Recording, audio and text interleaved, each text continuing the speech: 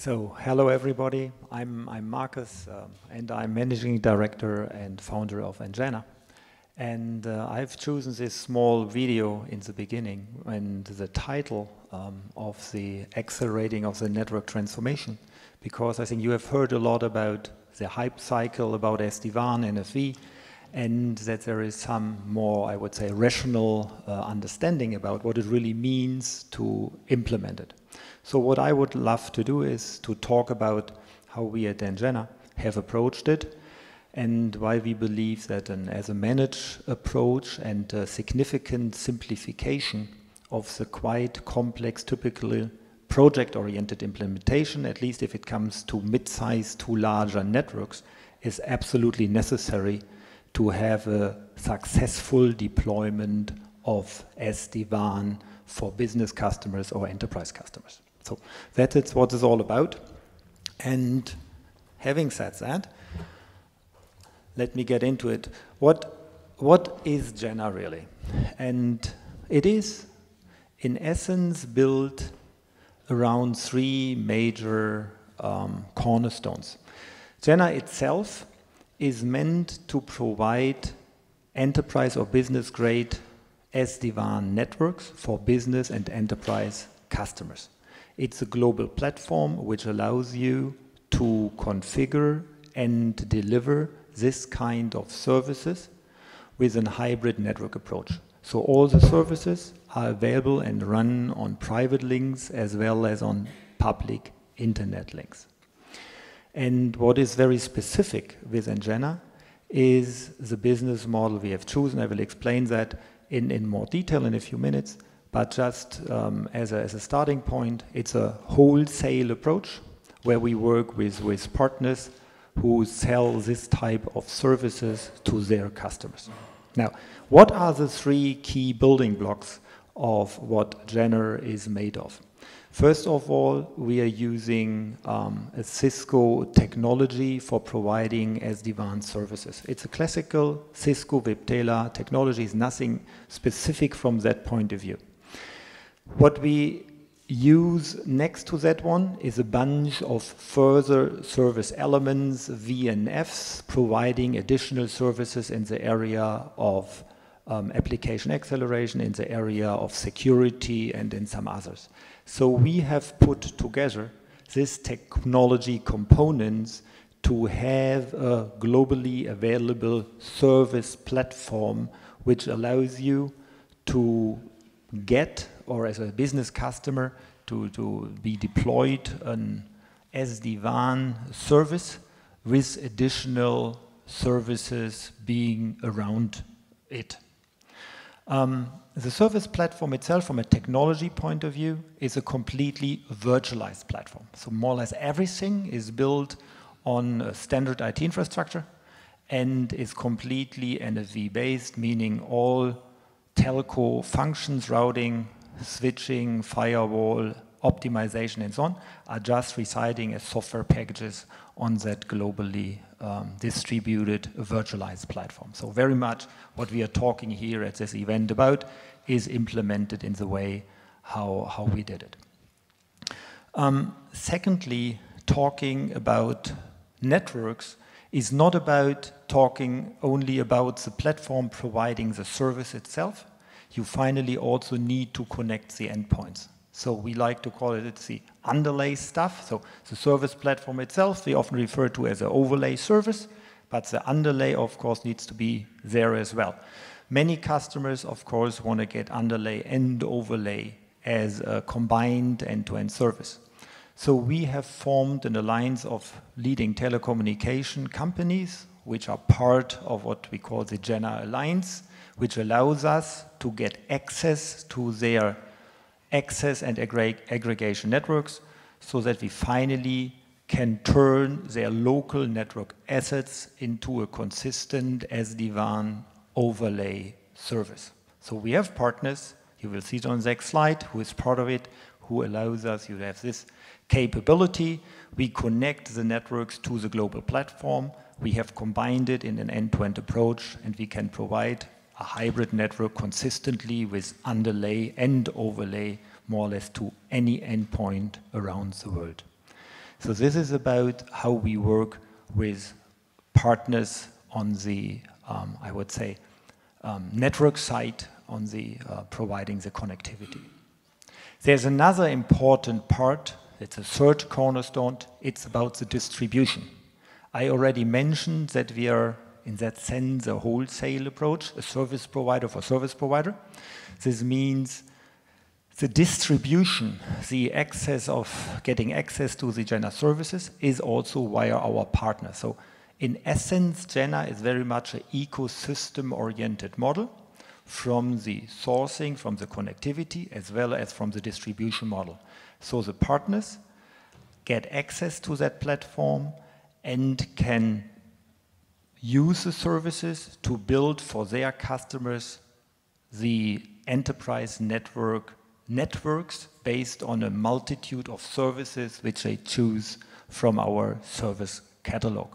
So it's our partners selling into the market, and ngena is providing them in having or giving them the access to the platform and to all our business supporting systems and the global service catalog, the capability to design, to deliver, to maintain the solutions, the enterprise networks for their customers. So we are 100% in that sense indirect model. If it comes to distribution, we only work with partners which has the capabilities to serve their customers.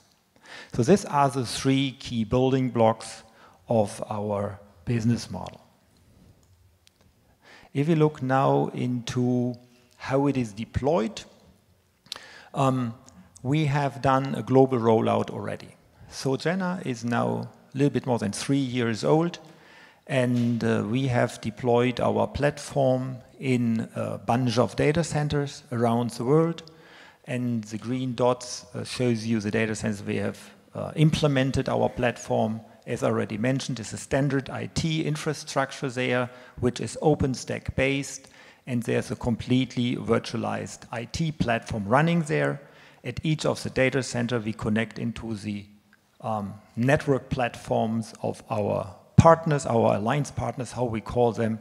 You find many of them on the right-hand side of the slide. If we connect into the network platforms, I always refer to the connection of the IP platforms as well as into the private platforms, which are typically Ethernet based, either point to multipoint or VPLS ELAN platforms of our partners. The links you find as lines here on that slide is our private and by ngena managed backbone network connecting our data centers. And we also collect all public internet traffic at our hubs, and we use for the long distance across Atlantic, Pacific and so on our own backbone to ensure proper quality levels. So the backbone is managed by ourselves, and we use that for traffic optimization between our hubs. So that is the basic architecture we use on that global platform. If I refer to the global platform, I always refer to the combination of the data center and the backbone. From an architectural point of view, the ngena approach is a two-tier model. One tier is our central global platform, which you find here, and the second tier is the CPE at the customer site. So we provide the CPE, and then we manage the service from any CPE of a customer to any other CPE via our global platform and including the global backbone. So we have a two-tier approach, and therefore we can manage the service really end-to-end on a global scale and ensuring the respective service quality and the way how we distribute services.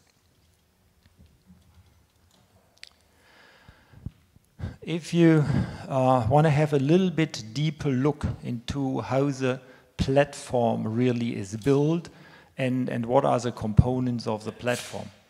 And I think if you compare us with a lot of other providers around in the market, I think the big difference really is it is a fully integrated end-to-end approach. So from the CRM system down to the configuration of the CPE, we have built an end-to-end technology stack, which is fully automated and in essence is using a consistent set of information, data models, which are fueling not just the definition on the service level, on the global product catalog and the solution designer, but at the same time is used to also provide the configurations on the CPE.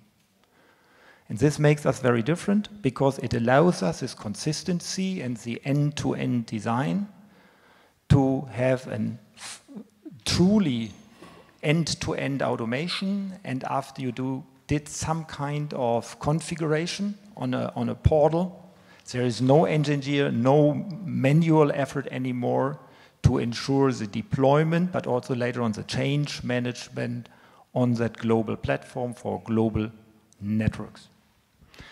So if I walk you step by step quickly through the stack, so there is a BSS, a complete set of BSS, OSS modules being part of our platform. As I already mentioned, the CRM system, the global service or product catalog, there's a billing system, there is a full element of the workflows, the next generation service fulfillment elements, but we also have closed the loops. There is a complete set of assurance services also, so the next generation service assurance module as well. After that, we go to what we call a multi-layer service orchestration. So the output of this IT stack, OSS, BSS, is after you did the design for a customer using our solution designer, is a global service model. This service model, in being handed over to the orchestration stack, which is multi-layer, is then translated to a global network model via the data models we have implemented. This is a global view on how the network should run on the platform, and then the specific elements are pushed to the different data centers. We call it hubs, and there is what we call a hardware abstraction, which translates the information into the real configurations for all virtualized and physical devices. Virtualized is the ones which are run on the hub. The physical ones are the CPs. So you have on top, and then typically you only from an architecture stack have the real controllers for the SD-WAN. So we have 3 layers of orchestrators on top of the SD-WAN controller. If you ask me why we did that, it is to make it simple to use, because if you want to implement an SD-WAN network with a more complex topology and a set of services, you really need to understand how to enter hundreds of policies and how to translate the customer intent into this kind of local and global policies. Very complex. And this multi-layer service orchestrations allows us to, in a very easy manner, collect that information and to translate that into the real configurations of the platform. So this is the way how it works, and I talked already about the IT infrastructure, the global backbone, of course the access links, then of course the maintenance, there's the rollout and the maintenance of the CPEs, and all that is bundled into services which we call access design, which allows you in selecting a single service to get all relevant, more or less, tasks being performed to connect a single site at the customer. So this is more or less giving you some insight in how the platform really works and how it is implemented. Just one brief customer example. And there are some nice works of one of the leaders, Karen, in the IT department of Imperial Brands. It's a project we did together with KPN, so KPN is selling to Imperial Brands. And Karen is describing why she has chosen ngena as a platform. And it is very much about what was discussed here in the event a lot, about how can you make it easy, how you can make it consistent, how you can really ensure quality of delivered services in this kind of complex environment. So it's very much about moving towards an as-a-service in a standardized and quality-managed approach. And this is exactly what the ngena solution has been designed for, and why this degree of simplification and reduction of complexity is really so important. So the difference is not in the technology itself, it's very much in the way how you abstract it, how you simplify it, how you make it available and usable as a service. And this is exactly what customers see and why they have chosen this approach. So I do not want to repeat what I just tried to explain to you. I just want to leave that as my last slide, and I want to close the talk that I personally truly believe that SD-WAN will be a big advantage, or is a big advantage, and will be even more big advantage for end customers, that we will see a huge uptake if we as an industry understand how we can make the usage, this means the implementation and the configuration of this great technology, much more simpler than just providing pure technology or project-oriented approaches to customers. Thanks a lot.